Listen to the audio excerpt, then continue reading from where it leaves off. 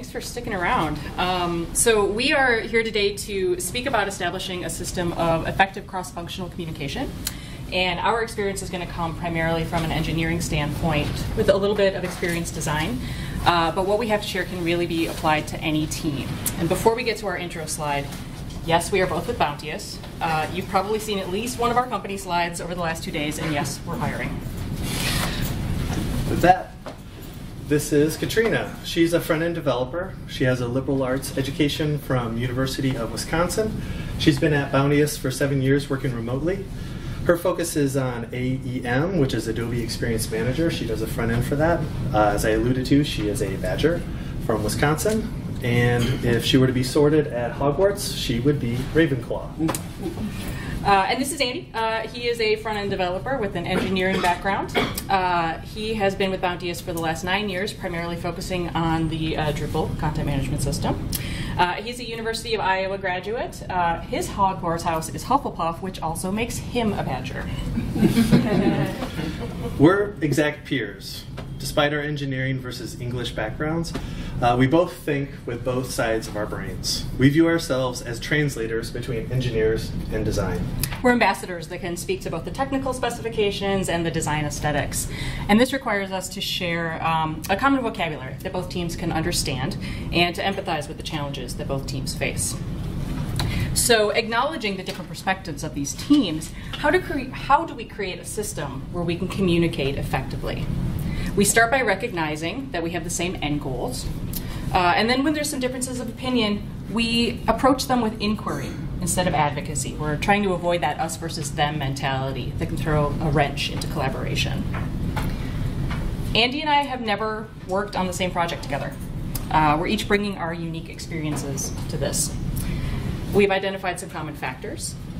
We practice what we're about to preach. And as competency and tech leads, we bring this to our teams. And our purpose today is to share what we've learned and what we continue to learn. The agenda today is we're going to go over some communication ground rules. We're going to go over disconnect points. Next, we're going to talk about bad communication and constructive language. And finally, we'll have some recaps and open it up for questions. So, in order to create an environment for effective communication where people are receptive to other points of view, we have a few ground rules. The first ground rule is always assume positive intent. I might have strong opinions or feel heated in the moment. If you've seen some of my talks, I get really passionate about things. But we need to be able to trust each other, that we're on the same side, that we're not trying to subvert or mislead. Even though I am coming at you with a lot of passion, we're together going to do the right thing. And this is really key to how we work at Bounteous. So here we've got a drawing in which you might see a duck, you might see a rabbit. And now that I've pointed out that both are there, you're probably going to see both of them. None of these perspectives is wrong. It's our prior experiences that are influencing our perception of the world. And we've discovered that most disconnects in communication happen due to these differences in experience and the assumptions that we build as a result. So it's our role as active participants to ensure that we're not introducing any judgment of those perspectives into our communication. Since Andy and I straddle the world of design and engineering, we understand the benefits and the challenges of working with both teams. And seeking inquiry into those perspectives helps us to understand a third perspective, that of the client. So let's take a little deeper look into two of those perspectives. Here on the screen, we've got a fairly typical mapping of all the processes and technical layers that can go into building a web application. We'll call it a stereotypical engineer's view of the world. You've got content management systems, APIs, messaging, inventory. There's a lot of things there. It can get pretty complex. There's a lot of critical details and precise steps involved in building that perfect system. It takes a lot of technological effort to get something like this stood up. Oh, and I guess there's a little user in there somewhere. That small icon is up by the web application box. That's this user of this entire complex system. Her perspective is a blind spot.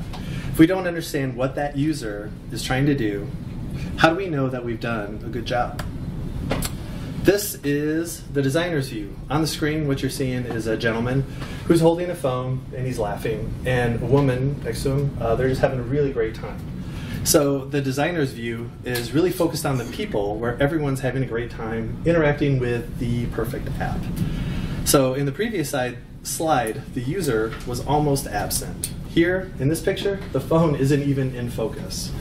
So for design, it's difficult to make that technology invisible to create those delightful interactions. And for engineering, it's easy to lose perspective of that user among all that complexity. Again, neither view is wrong. The hardest work is balancing between both of these views. There's a lot of technical complexity to enable these great experiences. We need to really embrace the duck and the rabbit, and that really takes communication. So another guiding principle that is successful to communication is the responsibility, it's the responsibility of the person who's transmitting that message as well as the person that's receiving that message. You have to listen to understand and not to interrupt. We're not just waiting to interject with our own thoughts. I'm very guilty of that. I'm very passionate about what I want to say, but it really takes that communication goes both ways. It's not a passive skill. It has an outcome and it has an end goal. It's not just about hearing ourselves talk. So in her book, Lean In, Sheryl Sandberg noted, the ability to listen is as important as the ability to speak. Miscommunication is a two-way street. Communication and miscommunication are two sides of the same coin. So this idea could be its own presentation, and we'll definitely touch on this a bit later, but in short, if you're in a conversation and there's a miscommunication, you are partly responsible. Everybody in that conversation is.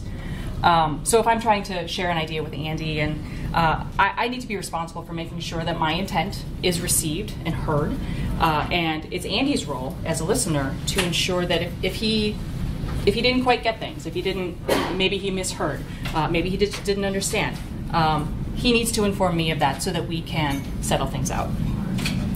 Now, that doesn't mean that we're seeking to reach agreement 100% of the time, or actively avoiding conflict, right? Which brings us to our third ground rule. Conflict is not inherently bad. Aiming to avoid miscommunication is different than seeking 100% agreement. Healthy conflict is absolutely part of the creative process. Andy and I might disagree with each other, with our project colleagues, or even with the client all the time. This is fundamentally not and should not be a problem. Why? Because even if we have these differing points of view, we should all be working towards the same end goals. And if there is conflict, we need to be conscious of it and avoid going into battle. So in work and in life, we should be approaching conflict by seeking to understand where our differences lie and trying to find some common ground. So we're all here because we build things for people, for that stick figure end user. And we want to be better at it. So we think that building great products and services requires balancing 3 points of view, while also pushing the boundaries of innovation. And the design thinking here is human-centric problem solving. We converge all of the different ways that a problem can be solved. One, to help businesses focus on things that their users actually want that we can build. Two, to leverage technology, and not just based on what's the easiest, or the cheapest, or the most fun, or the fastest to build, but using what it takes to solve human problems in the business's domain. And three, to focus the human not just on delightful experiences, but to feasibly deliver those experiences using the technology to meet the needs of the business. If this sounds like a lot, it is. It's natural to have a lot of tension between those 3 different points of view. And this is where healthy conflict can lead to great products.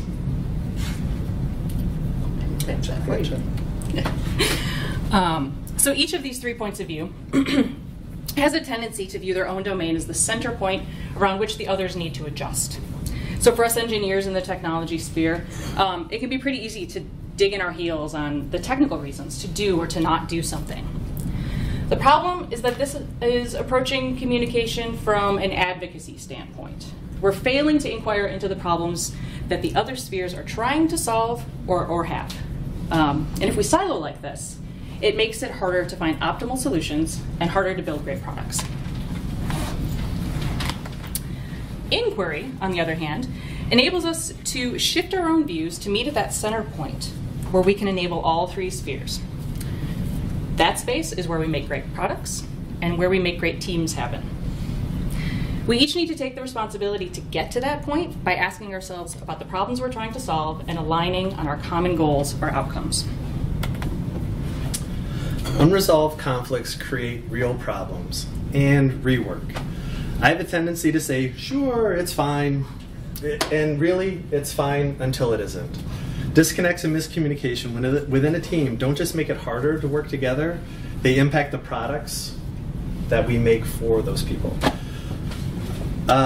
In the next few slides, we made up a few scenarios, and we're sure you're gonna think through a few more, but we're gonna view them as system of interactions, like dialogues for people, so you can get the understanding of it. So, imagine that you want to order a pizza, and you want to pick up the pizza. So you go online to place the order. It asks you where you are, and that completely makes sense because you want to pick it up near where you are. Then it asks for your full address, but that really doesn't make sense because you want to pick it up. Maybe you're in a lift, and it doesn't matter, or maybe you're in a hotel, and you have no idea the exact address, but you saw the store across the street. So most likely, if you called the store for a carryout order, they're not going to ask you for this information. They want your name, they want your phone number, they want to know if you want thin crust and extra cheese. One can imagine that the business might not have had a discussion with the technology team about reusing some code, and nobody considers the very human implications of going in and picking up an order. Imagine that you want to buy furniture for your office or your home. You're asked if you want upholstery, occasional, or case goods. Unless you work in the industry, you have no idea what this means or how that decision impacts exactly what products you might want to buy during the purchase. So here the business point of view is again getting in the way of the human experience. The company's internal jargon is bleeding out onto the website, and it doesn't make any sense to their end users. But even if we cleaned up the interface to change the verbiage, change it from case goods to what have you, if your data is still organized in this way, it can still create a disconnect. Neither the business nor the technology is, again, considering the human experience of shopping for furniture. So this brings us to our fourth ground rule. Don't fall for the illusion of communication. So sometimes it might seem like people are effectively communicating because we're having meetings, we're sending emails, things are being said. Only for some stressful and costly realizations to happen down the line, often when it's too late to easily resolve a miscommunication.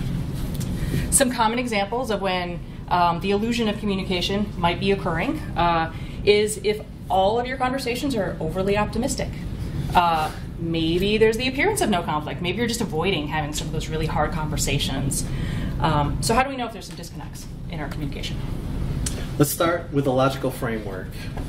So we have 4 quadrants, and for every communication, we're going to have a yes or a no if there is an actual disconnect. And at the bottom, we have a yes or no if there's a perceived disconnect. So on the screen in the lower left quadrant is discussion. If there's an actual disconnect that you're aware of, that's great. At least in an environment of positive intent. You can work through the disagreement via discussion.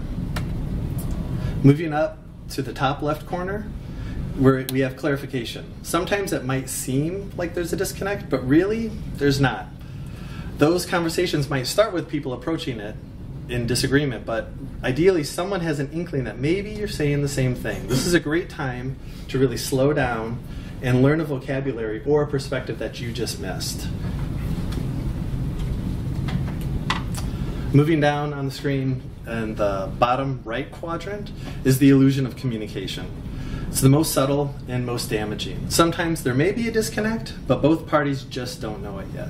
This is harder to spot, but not impossible.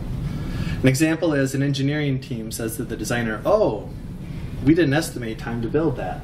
Never ever been said before, right? I told you that would take more time. No, you said it would be hard. Not that it would take more time and cost more. Hard is not those two things. Those are very different things. And this can lead to unresolved ambiguity.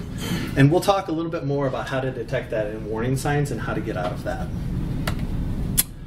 Top right, on the screen in the top right quadrant, it is a highly functional team. So you're going to, a highly functional team spends a lot of time in this quadrant. No one perceives a disconnect, and there are no disconnects. Note that this doesn't happen by accident. It takes work.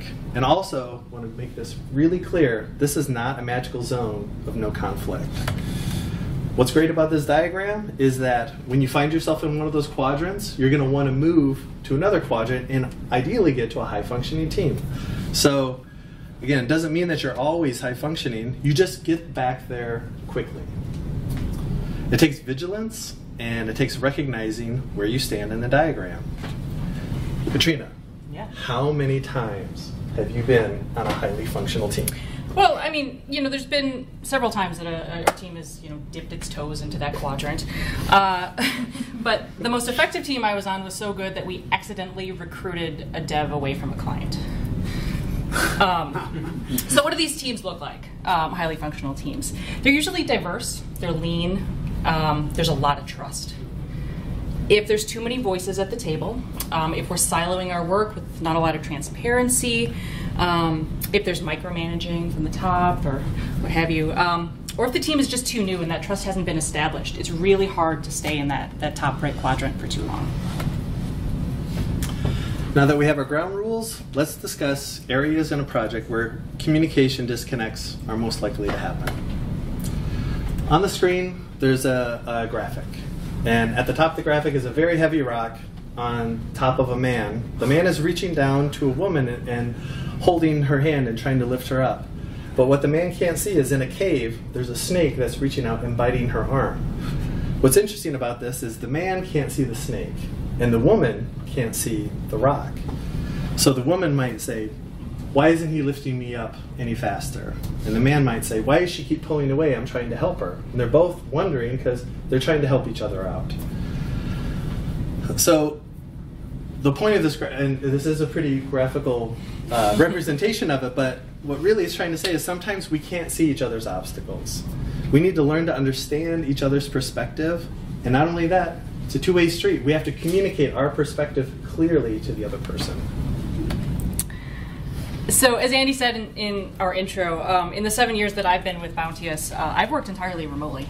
In fact, a great deal of our company is remote in one form or another, either because we're working with a team that is spread out across multiple time zones, or like me, they live and work full-time from a city in which we don't have a brick-and-mortar office.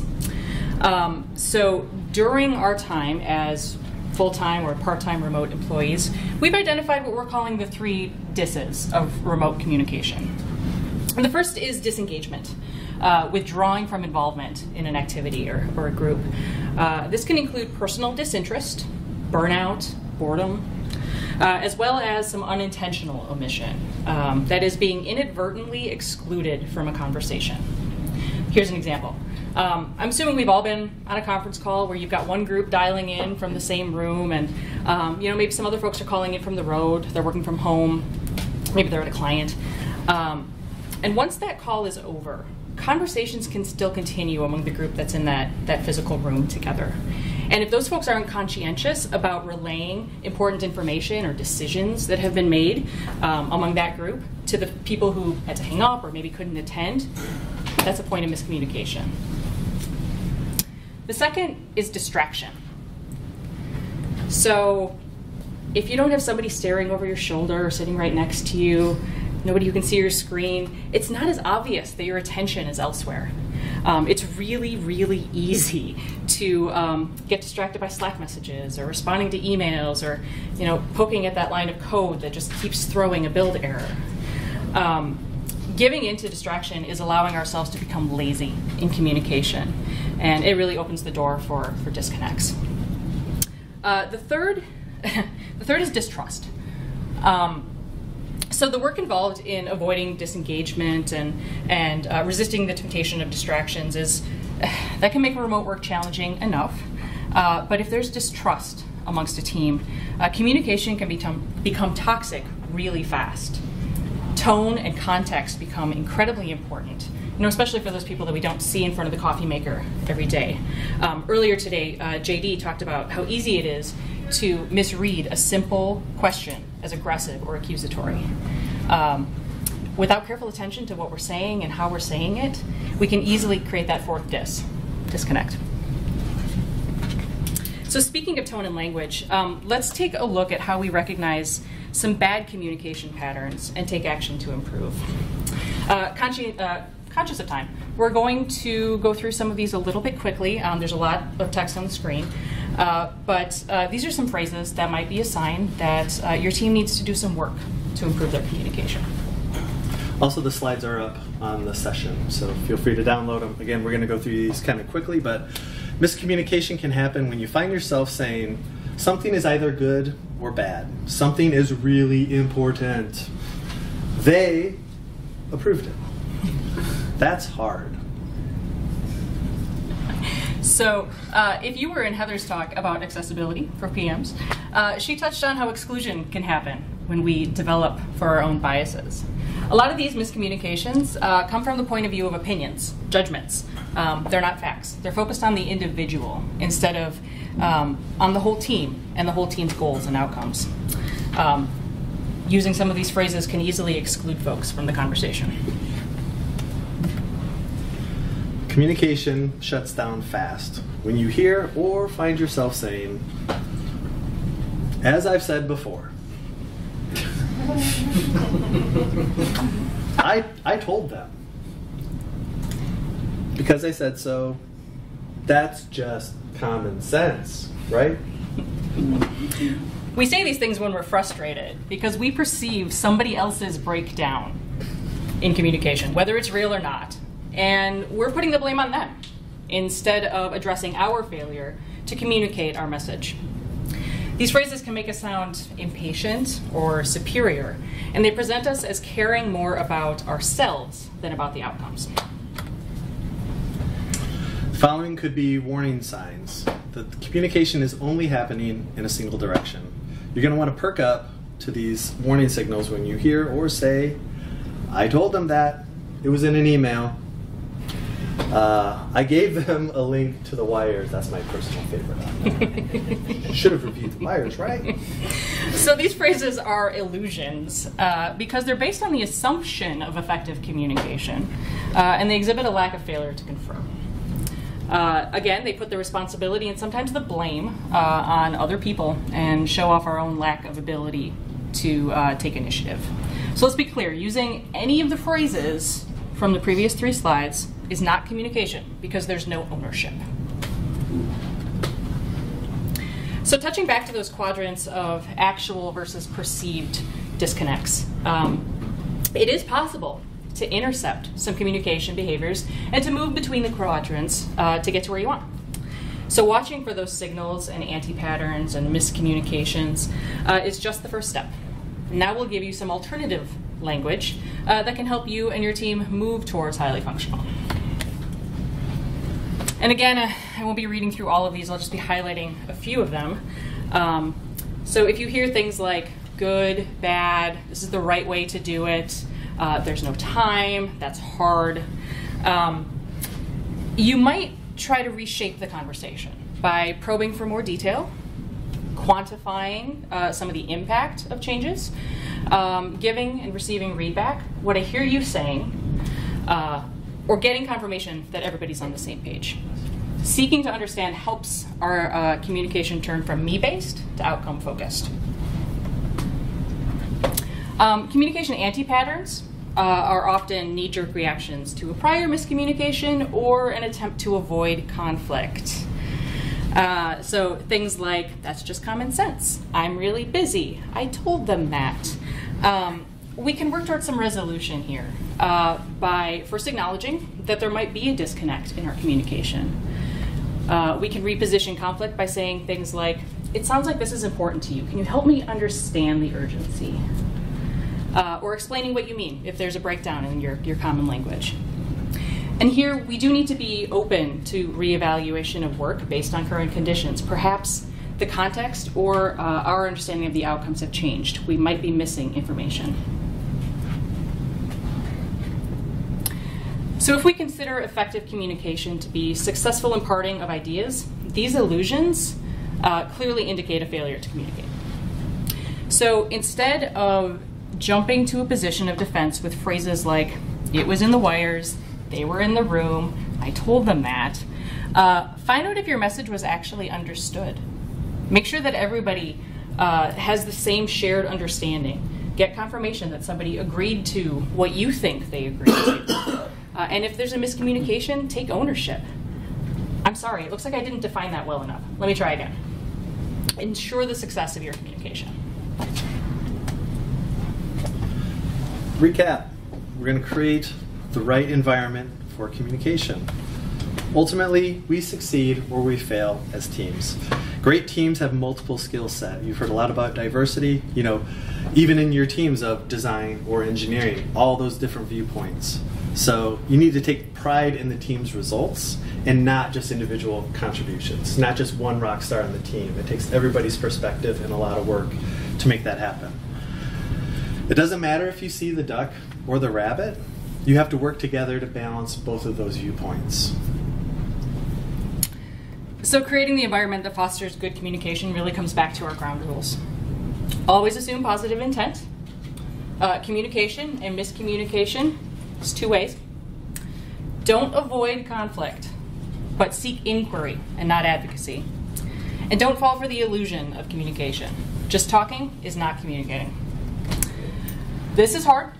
It takes a lot of work. And our hope is that you can use what we've shared today to help make you and your team's communication more effective. Thank you.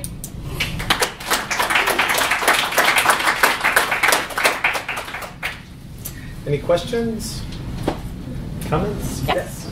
You said that it's important that both sides take responsibility for the communication. Mm-hmm. If you're in a situation in which you have something consistently happening, where, like, for example, you say something and another colleague seems to only ever half listen to what you're saying, then come back later and have wasted, like I say, wasted some time to say on a solution that's already been presented. How do you address that then? How do you make it so that that person starts understanding you? Because at that point, at what point is it now on you and now on the other person in that case? The question was, I'll rephrase it for the recording, is at what point somebody, if it keeps happening over and over again, what are avenues to address that and work towards resolution? So, I mean, it's always going to be the responsibility of both parties, of course. So, for you, you, I assume, I would try rephrasing the communication. Perhaps there's something in the way that it's being delivered. Maybe they don't remember things if they're heard, but they do if they're seen. So, get it in writing instead. Share meeting notes after the fact. Maybe there's a time of day that I was actually just going to say that. Yeah. Is I found within the past year has been some challenges for me, and I found every time I was the most frustrated and the worst situations I was in was always Friday at 2 o'clock after a really long week, after a really hard sprint. Every time. So what I'm suggesting is watch for when this is happening. Is it at the start of a project? Is it at the end of a project? Is it at the start of a sprint or the end of the sprint? If it's at the start of a project, maybe you want to look at setting ground rules and have a kickoff for a project if that's an opportunity. If it's at the end of a project, perhaps having a retro about it, a safe retro, and just see how that helps. That's another way that other people can give that feedback and it might be heard. Yes. You say, don't fall for the illusion of communication. Don't assume that you've communicated. Don't assume that your communication has gone through. Yeah. But that's, how do you, obviously you can't do that 100% of the time, or even 50% of the time. Mm-hmm. How do you, and there's But like most of the time, a lot of the time you don't. It's like routine stuff that works out. But like there's like that. There's a not insignificant like gray area. How do you navigate that? Mm-hmm. Yes. How do you tell whether you're assuming too much or not enough? Sure. So the question was, when do you validate the communication? When do you get confirmation that your message has been received? So like you said, there's a lot of gray areas, and there's a lot of rote, routine, day-to-day conversations. And again, I hesitate to put a value on it, but if a conversation is really important, if a decision is important, ask for validation. I will say it can be exhausting. Yeah. It can also feel like you're putting the other person down, saying, what I hear you saying is, and that just might turn into an automatic trigger for that person to like go off again on something. So try a few different ways. It can be exhausting, but hopefully the effort, keep giving it the effort and learn from that. Like, wow, that really didn't go good. Sending a Slack message at 4:55 when I know that he has to go coach his team, it's a bad time. Like, that can wait. So again, trying to see where that culpability is, or maybe this person is just always set off by any Slack message ever, and just doesn't. You need to find out how to work with that person. So being interrupted all the time. Maybe they don't know how to use Slack. Maybe they don't understand about communication within the team. Maybe ask to move the stand-up, because the stand-up, they're just half tired at 8 a.m. in the morning. Like, move it to the afternoon.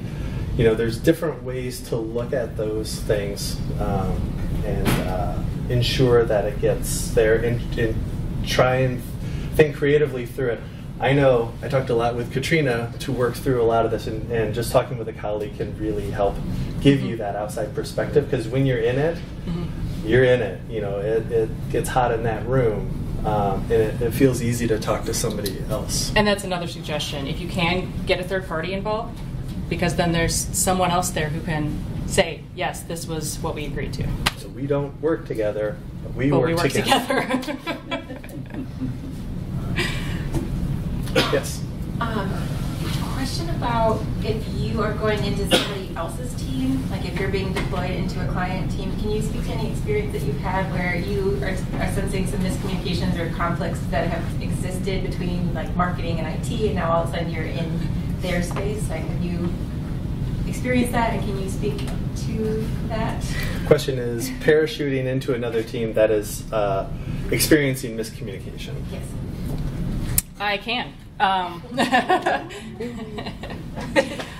It is definitely a challenge, because you don't have any of the backstory, you don't have the politics, you don't know where the landmines are.